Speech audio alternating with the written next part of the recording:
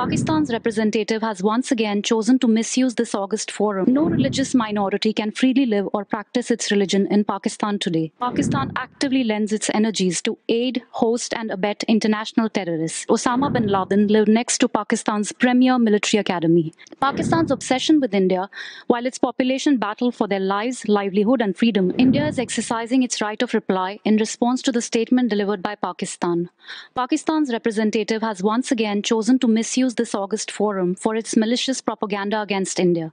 Pakistan is a state which responds to any calls for reforms with enforced disappearances. In the last decade, Pakistan's own Commission of Inquiry on Enforced Disappearances has received 8,463 complaints. The Baloch people have borne the brunt of this cruel policy. Students, doctors, engineers, teachers, and community leaders are regularly disappeared by the state, never to return back. No religious minority can freely live or practice its religion in Pakistan today. The Ahmadiyya community continues to be persecuted by the state for simply practicing their faith. To even obtain a Pakistani passport, the community has to denounce its founder. Equally worse is the treatment of the Christian community. It is frequently targeted through draconian blasphemy laws. State institutions officially reserve sanitation jobs for Christians.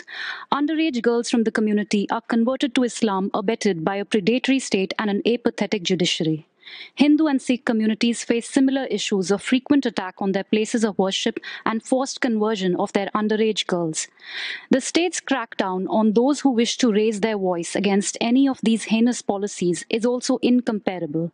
A bill which proposes a 5-year jail term for anyone who scandalizes or ridicules the military or the judiciary is currently on the table in Pakistan's parliament.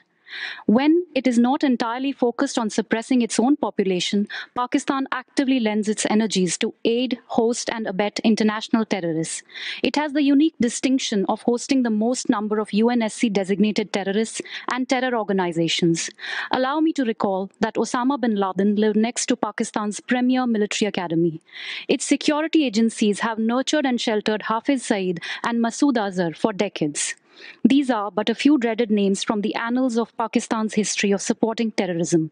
Pakistan's policies are directly responsible for the death of thousands of civilians around the world. Pakistan's obsession with India, while its population battle for their lives, livelihood, and freedom, is an indication of the state's misplaced priorities. I would advise its leadership and officials to focus their energies on working for the benefit of their own population instead of baseless propaganda. Mr. President, we regret the comments made by Turkey on a matter that is an internal affair of India and advise it to refrain from making unsolicited comments on our internal matters. As regards the OIC statement, we reject the unwarranted references to the Union Territory of Jammu and Kashmir. The fact is that the entire territories of the Union Territories of Jammu and Kashmir and Ladakh have been, are, and shall always be part of India.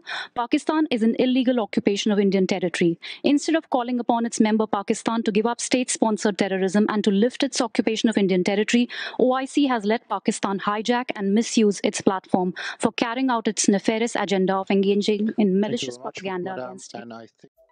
Subscribe to Midday India.